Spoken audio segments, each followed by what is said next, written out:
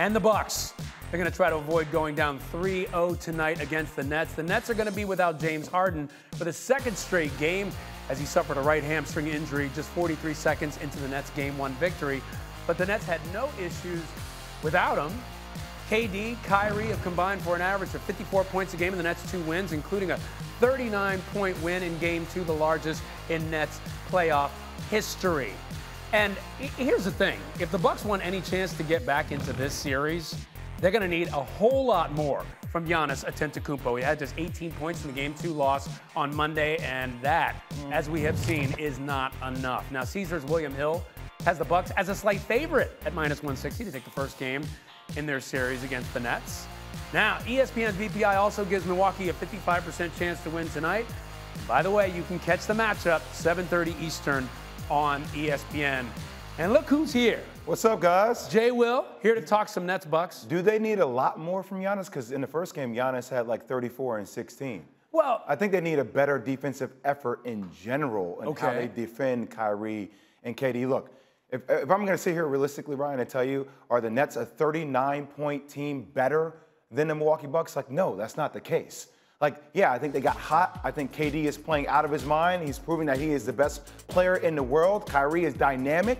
But with just KD and Kyrie, they're not a 39-point better team than the Bucks. I think the Bucks need a wake-up call, and I think it starts on the defensive end. And they also need Chris Middleton to not be subpar. They need him to be what he's been throughout the course of the season. If they can get that in a better defensive performance, then this will be a series. But still, Giannis is a key component of all this. So here's my thing that I was thinking of this morning.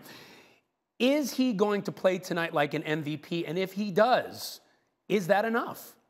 Well, no, it's not going to be enough because Giannis can't do it from the perimeter all the time. I think where you need him to be an MVP is he helps by actually having guys like Drew Holiday, Chris Middleton knock down shots on the outside. That opens up the lane for him. And they should be dominating the paint. That's what Brook Lopez and him should be doing. Now, you question whether Coach Budenholzer can actually have Brook Lopez in the game. Do they need to match up smaller, maybe with Giannis at the 5, make those in-game adjustments that make them better defensively, more versatile? But look, if they're making shots, Giannis is going to dominate. But what you do want to see him do is that matchup with Kevin Durant. And we heard a lot of our analysts talk about it, taking on that matchup. Look, reigning defensive player of the year. That's something at the end of the day, you got to go out there and you got to make those stops yourself as well. Yeah, and Big Perk talked about in the last hour, the idea that he's got to be more aggressive when KD's doing what he's doing. So then I turn it to the Nets. They are so dominant right now. I wonder what is stopping them at this point from making it to the East, to the finals. Well, nothing's stopped them yet. Yeah. I mean, they haven't really faced. Well, what can stop them going forward? I think maybe just them having a cold spell, or if you take one of those guys out of the equation. I mean, look, the reality is Blake Griffin's been playing out of his mind. You know, Joe Harris has been making shots from the outside. Mike James coming off the bench for double-digit points, right?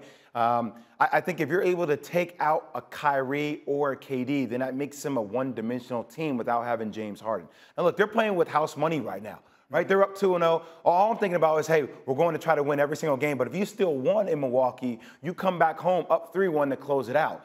So they're in the driver's seat, but I think you have to try to cut off either Kyrie or KD and make it a one-man show. Okay, and we don't know what's going to happen with Harden in this series, but I have to say, if Harden doesn't come back and they win at this point, and they win this series, is there anything in your mind stopping them from winning it all? I've had Brooklyn to win it all, even if other teams were healthy. I mean, I thought we were going to see Brooklyn and the Los Angeles Lakers, full teams healthy in the NBA Finals. I think with James Harden, they are that talented. Now, the question is, can they win it without James Harden and just KD and Kyrie?